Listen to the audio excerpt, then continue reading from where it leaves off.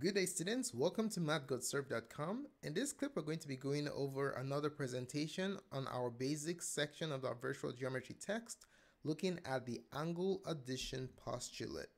Don't forget, we have 4 practice problems at the end of this tutorial that I would like you to try out in order to demonstrate that you've mastered the contents of this presentation. Alright, to get us started, we're going to consider what the angle addition postulate is, alright, and then we're going to apply it to some problems. So what is the angle addition postulate? So let's say we have two small angles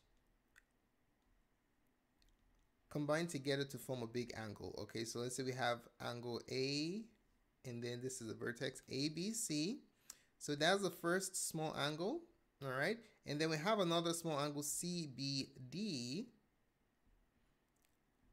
The angle addition postulate basically helps us to solve problems involving the combination of these two small angles to form the big angle, all right? So formally, it can be expressed as follows. If C, a point C is the interior point of angle ABD, then we're going to have the following equation.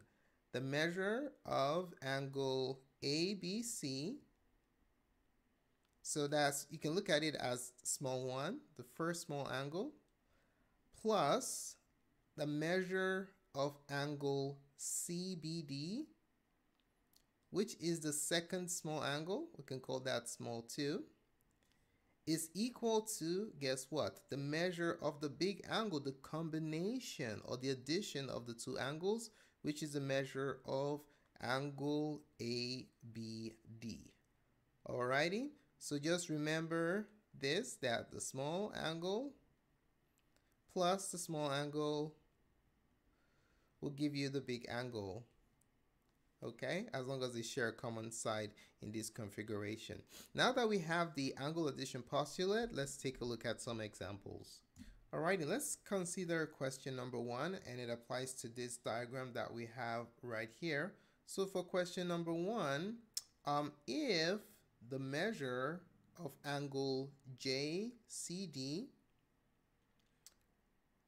is equal to 90 degrees and the measure of angle BCD is equal to 124 degrees. The task is to find the measure of angle BCJ. Okay? All right, let's go ahead and take a look at the solution to this problem. Now, the first thing we're going to do is we're going to write down the angle addition postulate. Okay, so that's what we're going to do first. All right, so we know that this angle right here is a small angle, so let's call it small 1. This is a small angle, and then this other angle right here is another small angle. Let's call it small 2. So we know from the angle addition postulate that when you add these two small angles together, what do you get? You get the big angle. So this right here, this angle, the combination of both of them, this is the big angle. All right, so keeping in mind small plus small equals big, let's write down the small angle first. So let me just write this down. We know that small 1, change the color. So small 1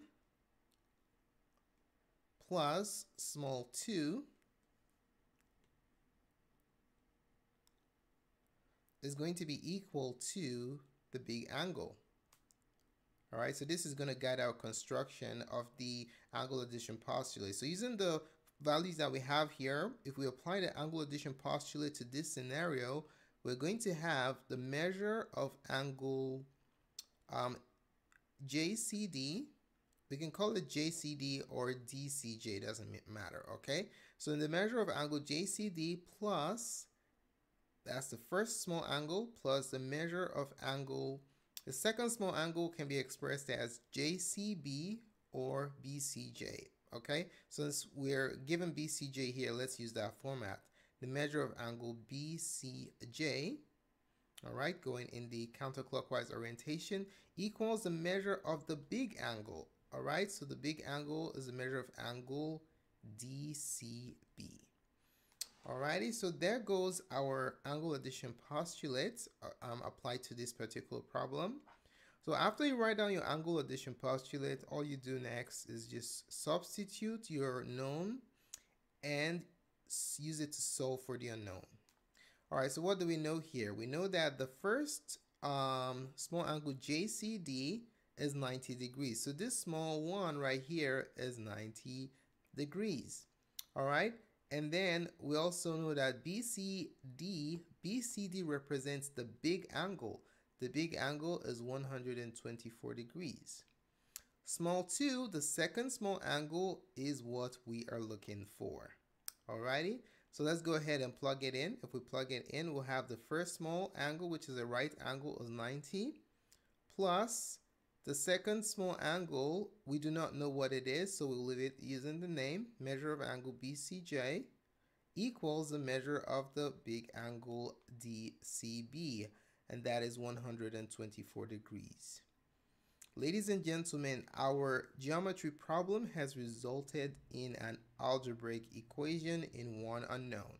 The unknown is the measure of angle BCJ. All right, so now we're going to flex our algebra muscles in solving this problem. To get measure of angle BCJ by itself, we have to get rid of this positive 90 degrees here. So we're going to use the inverse operation of plus 90, which is minus 90 degrees. So we'll apply that to both sides of the equation. So we subtract 90 degrees from both sides of the equation. And then that will result in the isolation of the measure of angle BCJ.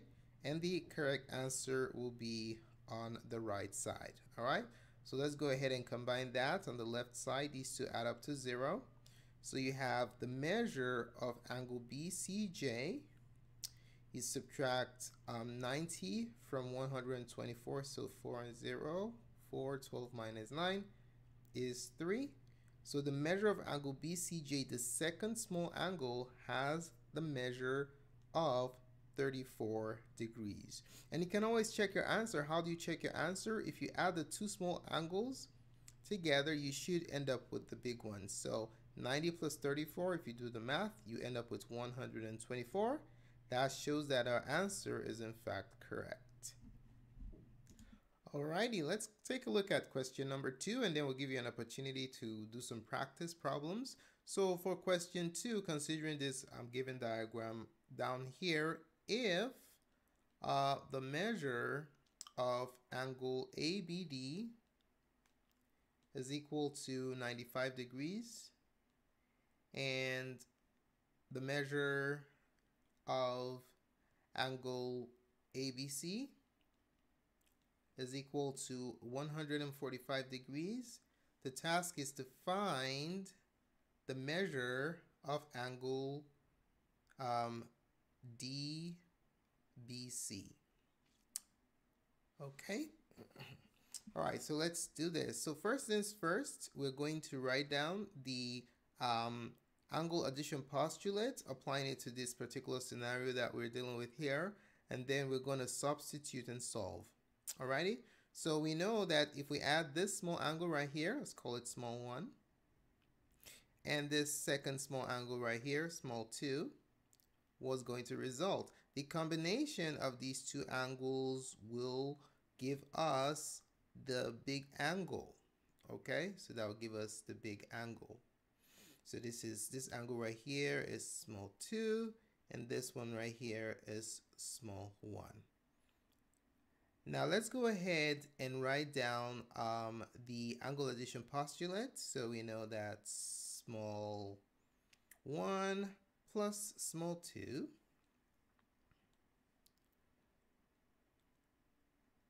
is going to give us the big angle.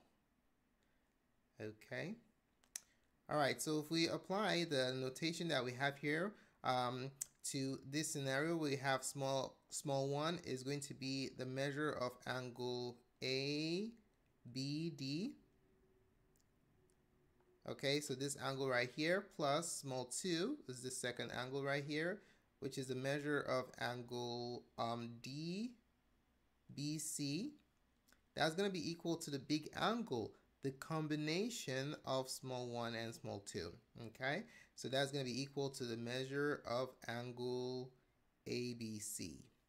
Now this, ladies and gentlemen, is the angle addition postulate. Notice D is the interior point, so ABD plus DBC is equal to ABC. All right, now that we have our postulate down, we can now go ahead and substitute our unknowns and knowns and use it to solve for our unknown. Alrighty, so what do we know? We know that angle ABD, which is one of the small angles, small one namely, is 95 degrees. Angle ABC, which is the big one, the combination of the two is 145 degrees. And small 2, the second small angle, is what we're looking for, question mark.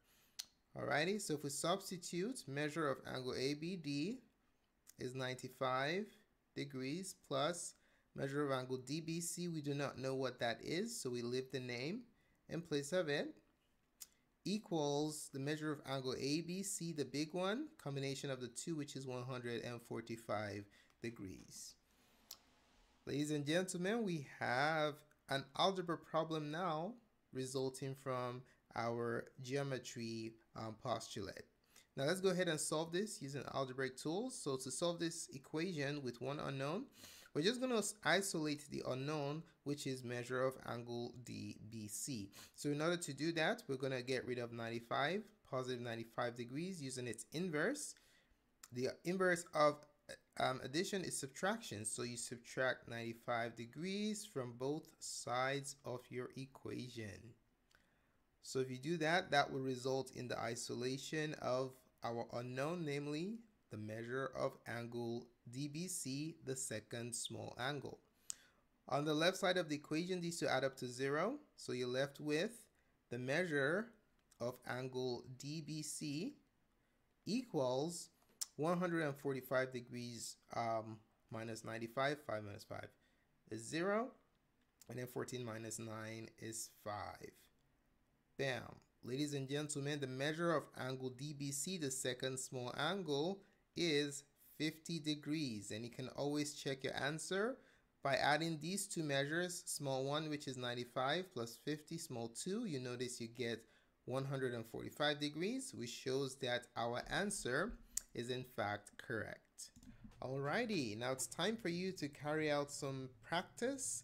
We'd like you to go ahead and pause this video presentation at this time and try out these 4 practice problems. As soon as you're done, click on the playback button and we're going to reveal to you what the answers to question numbers 1 to 4 are.